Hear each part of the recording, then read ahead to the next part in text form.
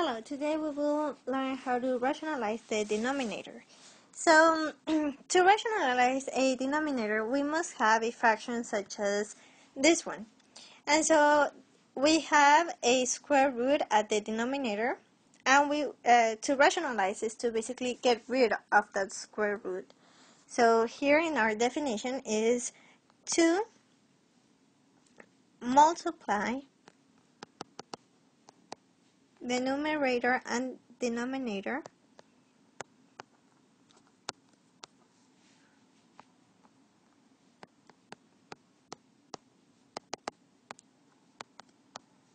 by a factor with the purpose of getting rid of the square root in the denominator. Okay.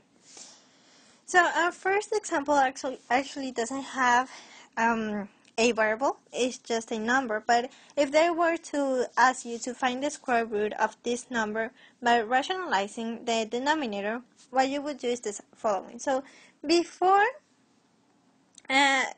trying to convert this into the square root of 45 over square root of 15 and so on, we can actually first identify that 15 and 45 have a common factor, which is 5. So both of them are divided by 5, divisible by 5, and we actually can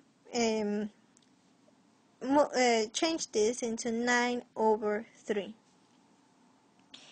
Now, having that, we can now say that this fraction right here is just the square root of 9 over square root of 3. We can simplify the numerator and turn this into 3 over square root of 3. However, remember that rationalizing is getting rid of the square root in the denominator. So we haven't rationalized anything here. We have just been simplifying, which doesn't count as rationalizing, of course. And so now we will actually rationalize. So to rationalize, we need to get rid of the square root at the bottom.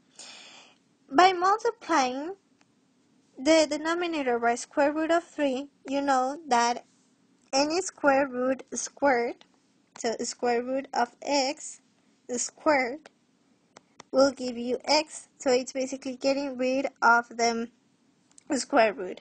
This, as you might know, can be written as the square root of x times the square root of x. This is equal to x. So in order to get rid of the square root here in the denominator, we must multiply it by itself. So of course we have to do the same thing we do to the to the denominator. We have to do the same thing to the numerator. So we turn this into 3 square root of 3 over 3. And now we can actually cancel out the 3's, and we get the square root of 45 over 15 is just the square root of 3. Actually, you might have noticed right here that you could divide 9 by 3 and get square root of 3. So we have just proven that rationalizing doesn't change the value of the equation, it just simplifies it. So you can see that we get the same thing.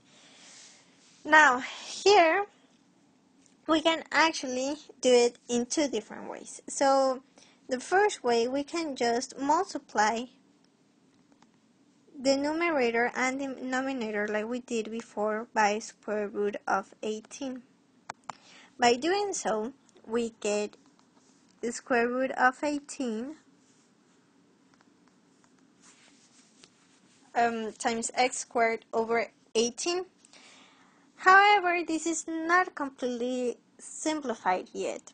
So what we have to do is say the square root of 18 is actually the square root of 9 times the square root of 2. And we know that the square root of 9 is actually 3. So we can replace this 9 with a 3.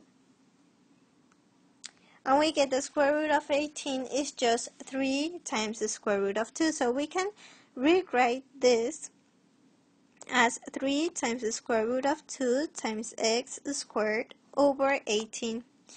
Now we can just get rid of the 3 because, as you might know, this is 3 times 6. So we get rid of the 3 and we get that actually our result is x squared over square root of 18 is just equal to the square root of 2 times x squared over 6. So that's our answer. Another way of doing it is to notice that the square root of 18 is 3 times the square root of 2, like we have right here earlier on. So we can actually just rewrite this as x squared over 3 times the square root of 2, since we knew this before. Now we know that we actually just have to get rid of the square root of 2. No need to multiply also by the square root of 9, which is 3. Because we don't really care about whole numbers being in the denominator. We care about square roots being in the denominator. So we multiply both the numerator and denominator by square root of 2, and we get square root of 2 x squared over, and some people may just cancel this out. That's not right. Remember that the square root of 2 times the square root of 2 is actually 2. So 2 times 3 is 6.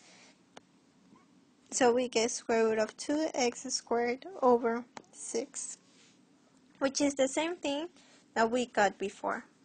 Now our last example is we have x squared plus 8x over square root of 8.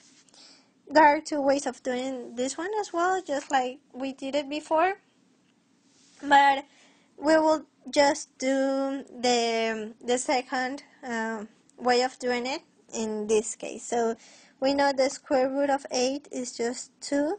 Well, it's the square root of 4 times the square root of 2. We know that square root of 4 is 2 times the square root of 2. And so we can replace the square root of 8 by 2 times the square root of 2. By doing so, now we just need to multiply everything by square root of 2 over square root of 2. Remember that we are able to multiply by this because the square root of 2 over square root of 2 is just 1, and x times 1 is just equal to x. So we don't change anything.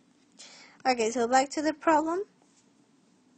We need to distribute this to both terms, so just use the distributive property. So you have square root of 2x squared plus 8 square root of 2 times x, and this is over 4 because this is 2 times 2.